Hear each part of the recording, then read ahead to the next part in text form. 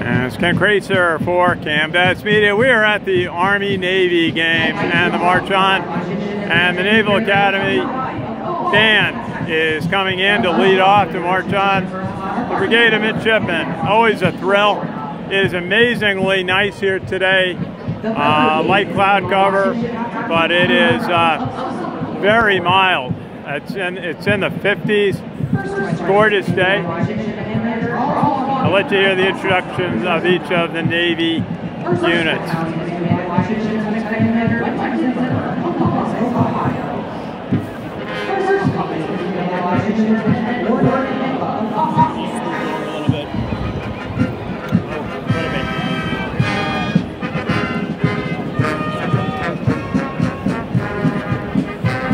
We'll move.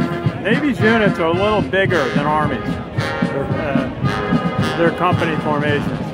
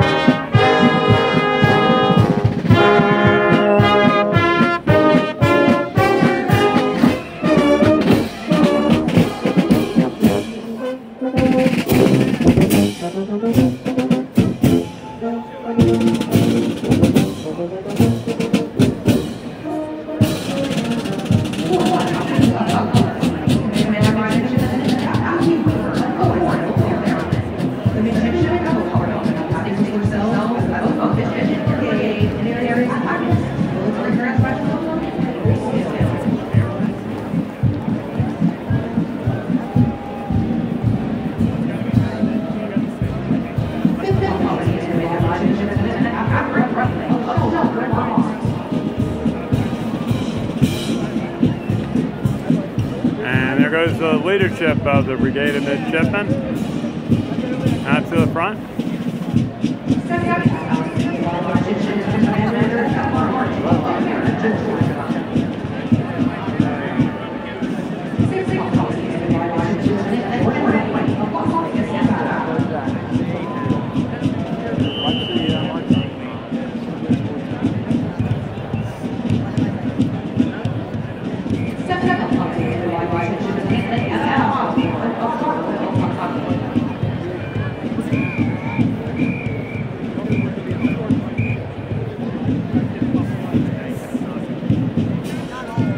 Some of the Navy units marching on. They'll face the, I believe that's the east side of Gillette Stadium.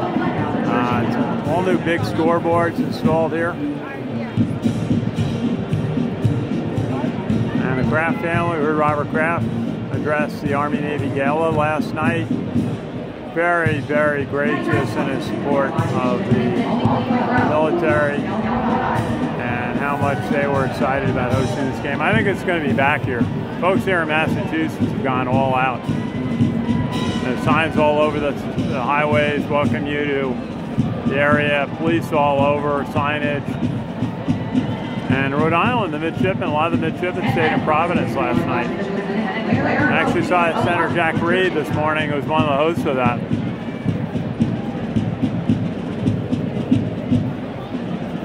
And we also saw the Secretary of the Navy, Carlos Del Toro, yesterday.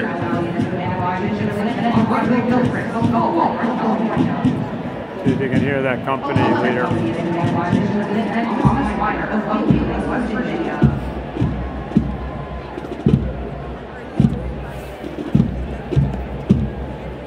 And Secretary Del Toro, in his remarks, reminded all that over 300 U.S. Navy ships are at sea as we play the game today.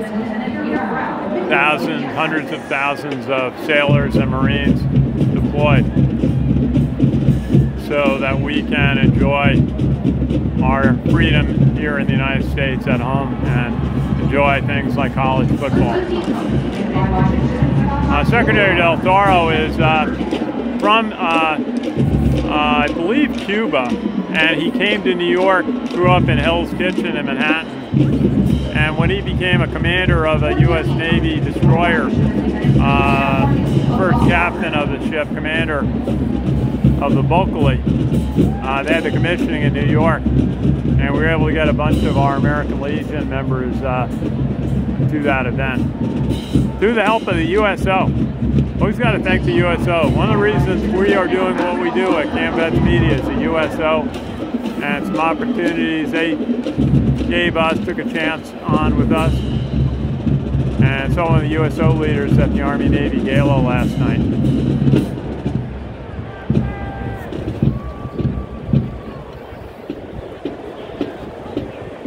Maybe it's a big band. They have a couple of groups. They have a big drumming cadet, midshipman drum and bugle corps, in addition to their academy band, which is a professional band, just like the West Point band.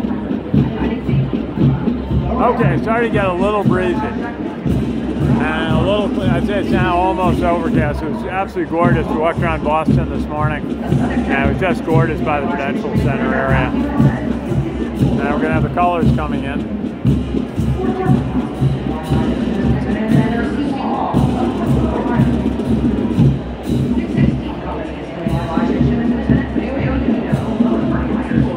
Such an extraordinary moment in college sports. It transcends college sports to a great American moment. The march on of the Brigade of Midshipmen and the march on of the Corps of Cadets of the Army-Navy game. They've been doing this over 100 years. In fact, this is 124th edition. And missed a couple of years through things like wars.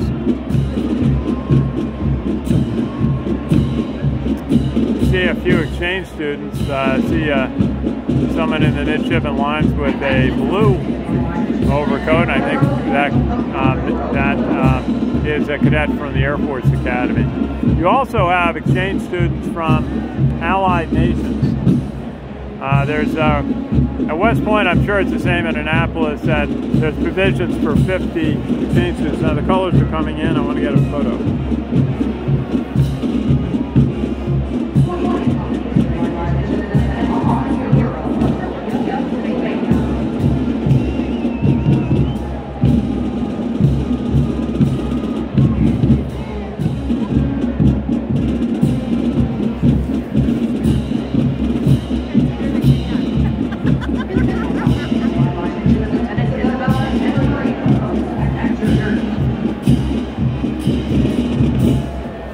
More of the midshipmen is going to go on lines this side.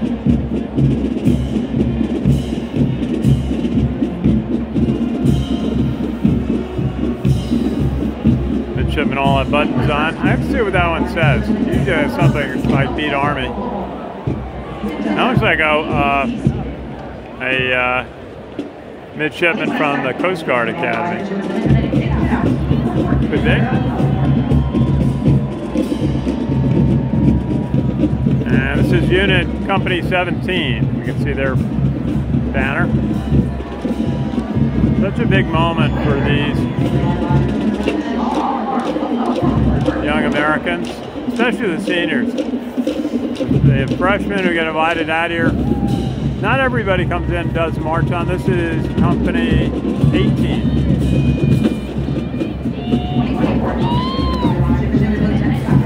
Sorry about that.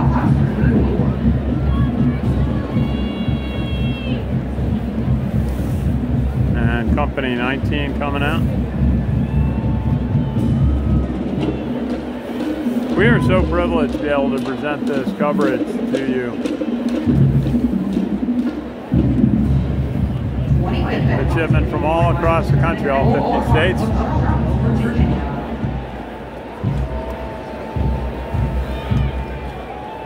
I have to move back just a little bit. These companies, they are 8 abreast. I don't know if there's Company 20.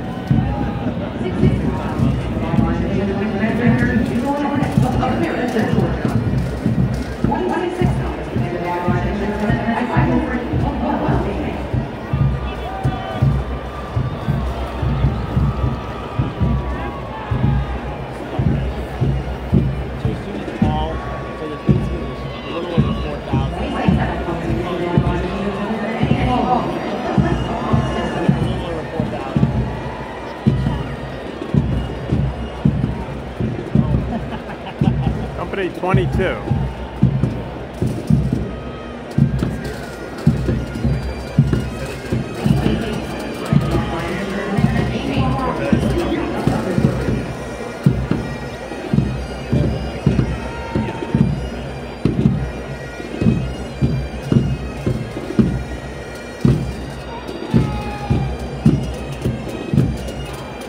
Company 23. It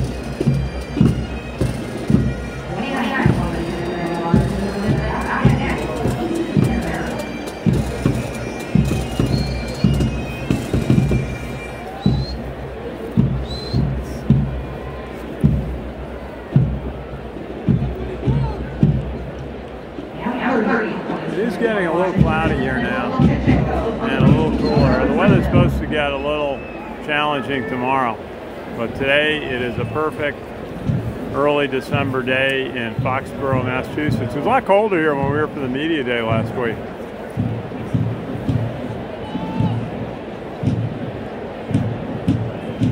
Company 25.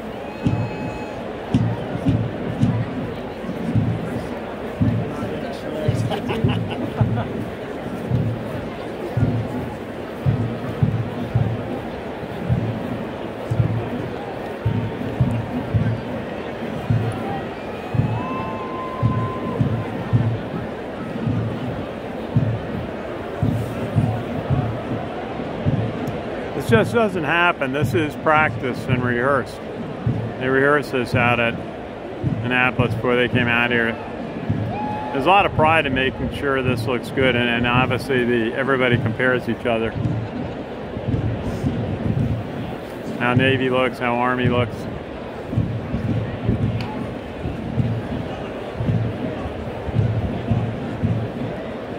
But America's best and brightest, capable and willing to sacrifice and serve. These folks don't get much of the summer off.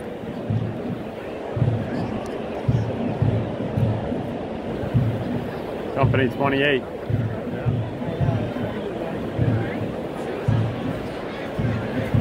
Little train that looks straight ahead. Most of them with their white scarves on, looking good.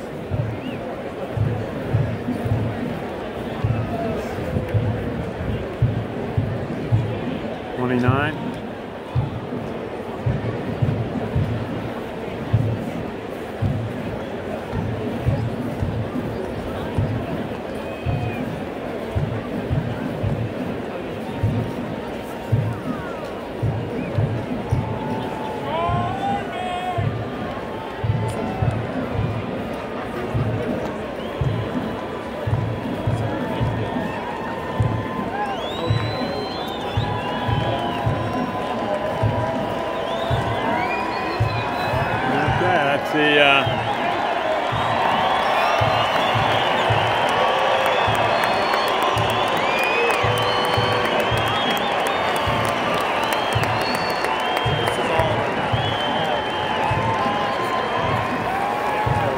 And that's the Brigade of Midshipmen on the field. Gillette Stadium, first time ever at the Army-Navy game, America's game. And they will do a couple of cheers, pass their best comments to the Army fans. Ladies and gentlemen, the Brigade of Midshipmen.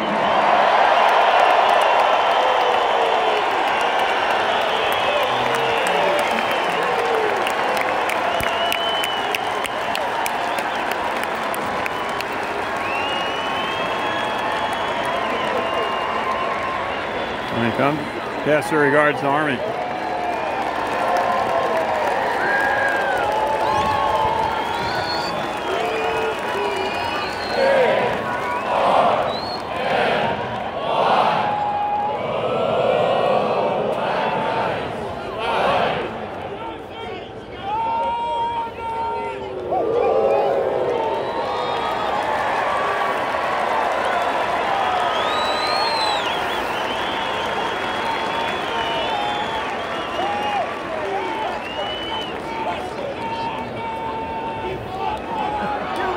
That's pretty tame this year.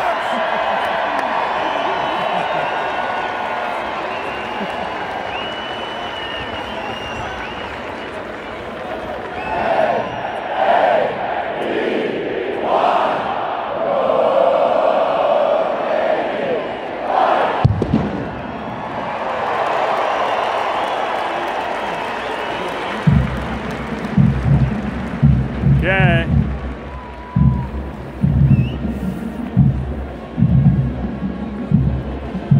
two of the academies are a little nicer to each other this year. Notice that the Army-Navy Gala, both superintendents were very, very gracious and cordial to each other. Of course,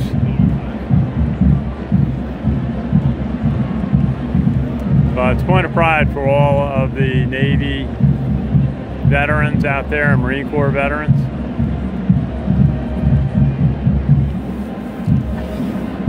And they will be sitting in the, looks like the northeast corner of the stadium.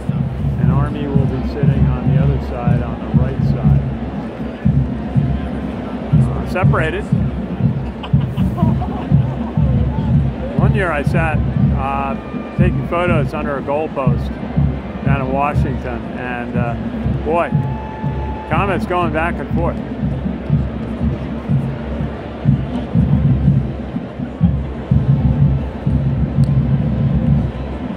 Our favorite story was when Army went to the Pentagon, the Army football team, after receiving the Commander-in-Chief trophy from President Trump at the White House in the Rose Garden. General Milley gave his talk, and as you imagine, a little rah-rah. Then he said, you know, especially the seniors, you know, you guys are going to be out there serving, deployed, overseas, a year from now.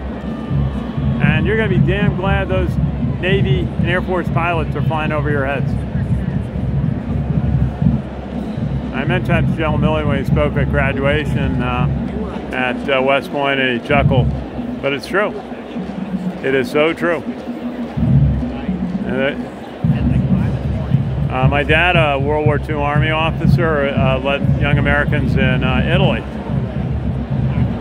The 91st Infantry that landed in Rome in the summer of '44 and worked their way all the way north through the Apennines Mountains, past Florence to the Po Valley and eventually Trieste.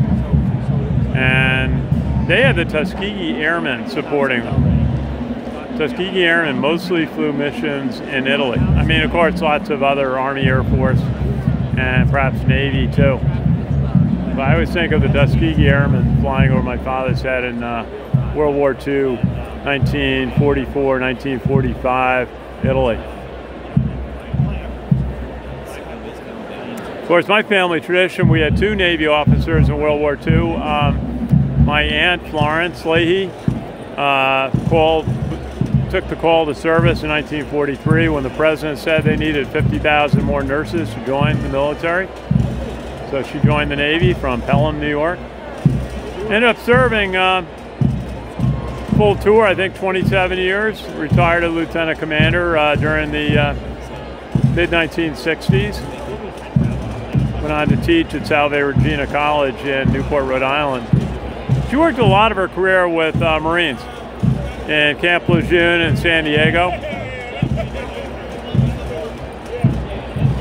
And what a sight as the midshipmen begin to exit the field. I guess they're exiting the exit they came in, a little different than past years. Usually they come in one side and go out the other.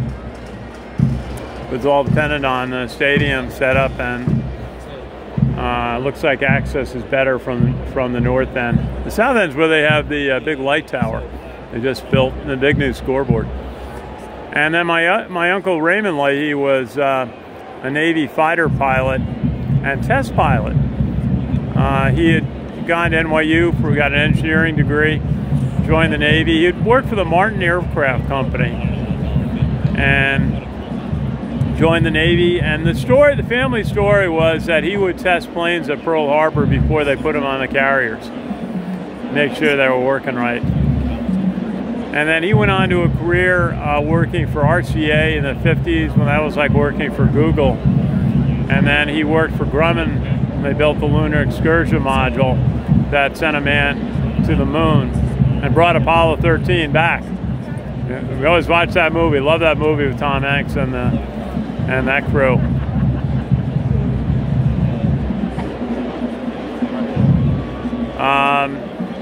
And he was a big astronomy fan. He would always, when he came to our house, he would bring photos from his backyard astronomy. couple of the companies in front of us are starting to leave. This is a big moment. This is something they always remember, and the parents really love it. Those are all parents up there on the Navy side. And I can see that they're leaving. Again, there's the flag, the colors.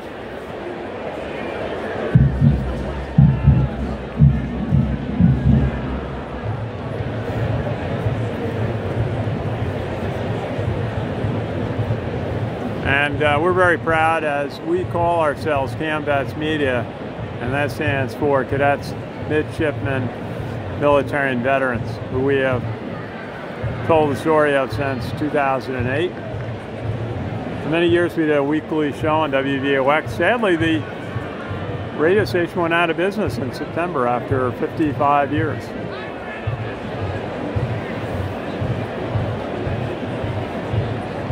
But we cover New York City Fleet Week extensively. We work with the Navy League in New York City. Frank Crusoe just completed a tour as its president, and this year included the commissioning of the new littoral combat ship, the USS Cooperstown, which had a gala dedication in commissioning in early May, and then we covered New York City Fleet Week. We also covered commissioning of a Coast Guard cutter last year, the Sutpin, one of their new ocean-going cutters, and it's stationed in the Middle and the East now. And we are always thinking of those in the Navy serving overseas on 2 aircraft carriers in the Middle East right now. It's probably 10 ships and submarines with them, and Navy serving in the Pacific, Indochina, I think they call it now, and the submarines. Increasingly, the Navy is depending on submarines to protect its power. And you know, in this era of drones, sending a submarine is a little safer than an aircraft carrier or a big cruiser. Just got a call from upstairs. Nobody belongs in this bench area. They don't want anybody here. Okay. Got to push back. Okay. All the way to the line, all the way back. Okay, well, we're moving. Okay, well.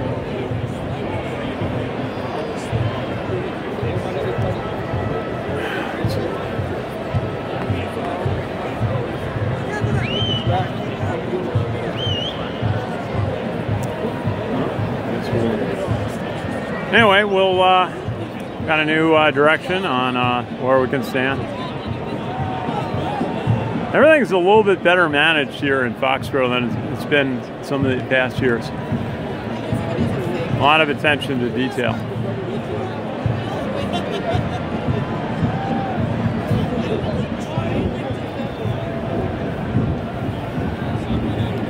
So we're just completing the march on of the midshipmen from Annapolis, and then Army's going to be coming out in just a moment. We're going to see where we can stand for that.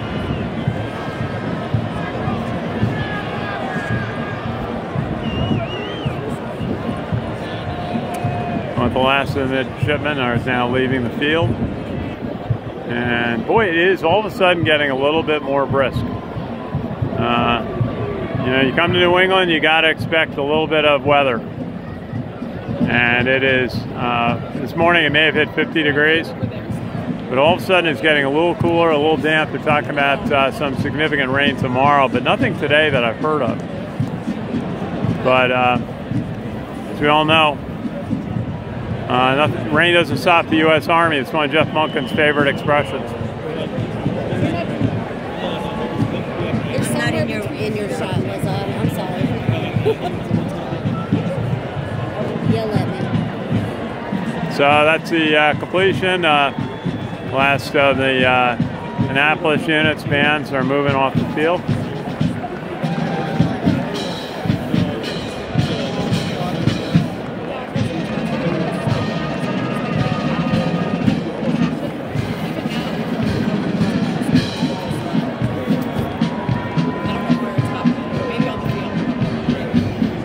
And as soon as they're done, the Corps will make their appearance, led by Martine Vanderwall. first captain. His brother was first captain about 3-4 years ago. So leadership runs in their family. Talked to Brandon Wingham, who was first captain about 10 years ago. And he's also an Army football player. And the year of the Army-Navy game, he was hurt. He hurt his shoulder during the season, so he couldn't play. So he dressed to lead the Corps in, and then switched back to his wear a jersey and sweatpants during the game. He's telling us now he's a helicopter pilot, Special Forces, and going to a school. We've got just did an interview. It's on our YouTube page. But anyway, want to talk Navy and send our appreciation especially to Rear Admiral Hal Robinson, who's a close friend we work with on a number of projects, including updating the chaplains' monuments at Arlington National Cemetery. We have names of 81 chaplains. We have been working for 10 years to try and add to the monuments, and he's been leading us in that effort. Truly dedicated veteran, 35 years in the U.S. Navy. So we're going to say goodbye, and we'll come back in a moment. I want to change positions. This is Ken Kreitzer for Cam Vets Media at the Army-Navy game in Foxborough, Massachusetts. Thanks for watching.